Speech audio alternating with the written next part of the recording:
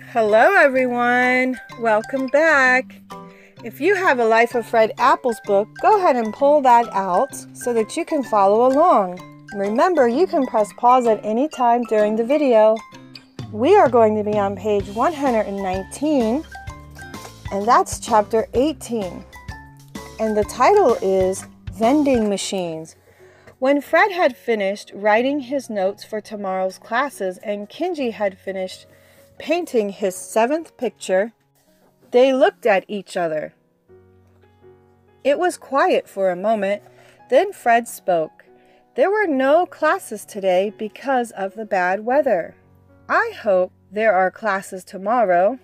Just then, they heard a plop as the evening newspaper was delivered. Fred hopped off of his chair and opened the door. He looked down the hallway where the vending machines were. In front of the hot roast beef sandwich machine was the hungry bird.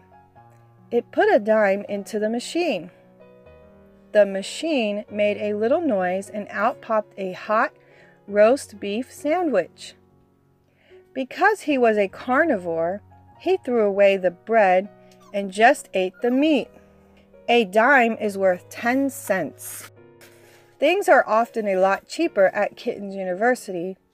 At most places, you cannot buy a hot roast beef sandwich for a dime. 1 dime equals 10 cents, equals 1 cent plus 1 cent.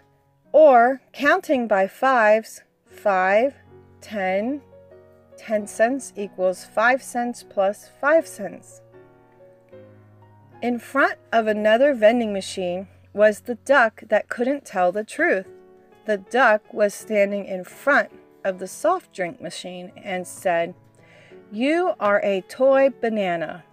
Fred picked up the newspaper and headed back into his office.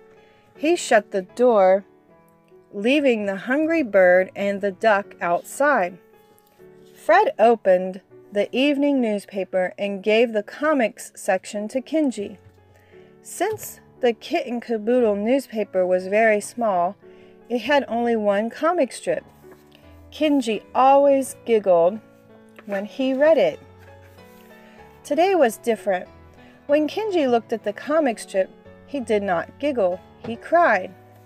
No comics today. Fred turned to the front page of the newspaper. The Kitten Caboodle.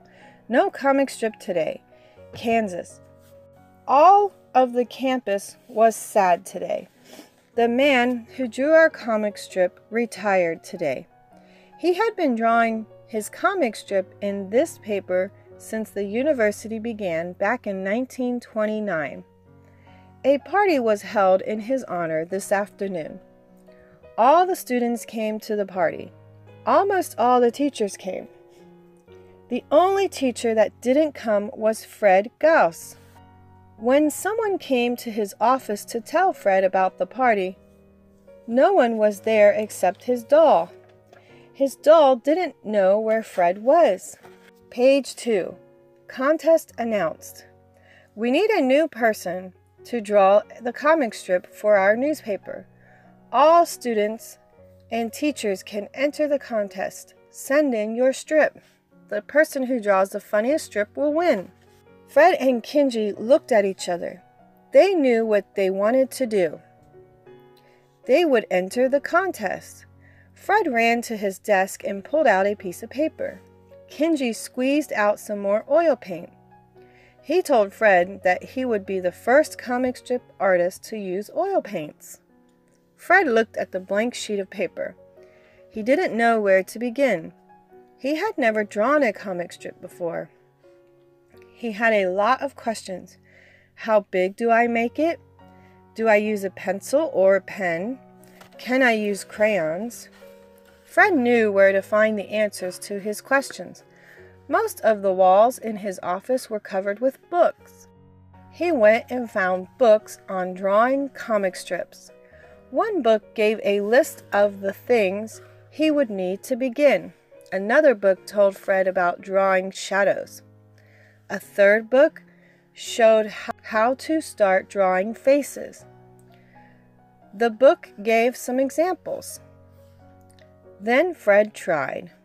Okay, go ahead and pull out your piece of paper and a pencil. Remember, you can press pause at any time. And are you ready for your turn to play? Number 1. Kenji looked at Fred's book. Here is the drawing that Kenji made. Kenji looked at the clock. What time is it? Number 2.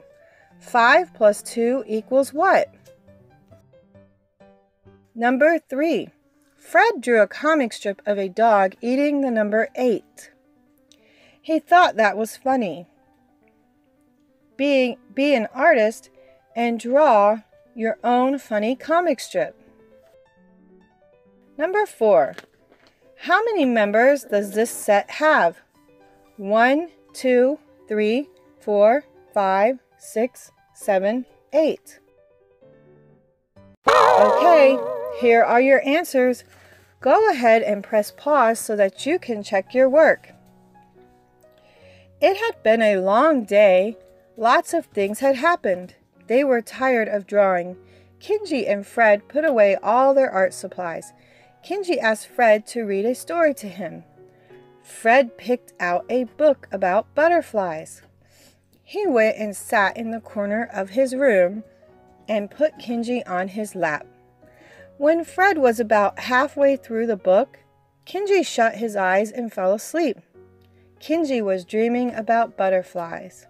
Okay, everyone, that was the end of Life of Fred Apples. So the next book that you would get is Life of Fred Butterflies. You join me tomorrow and we'll be doing Life of Fred Butterflies, Chapter 1. Are you ready for today's homeschooling meme? Here you go. I hope you enjoyed that one. Bye.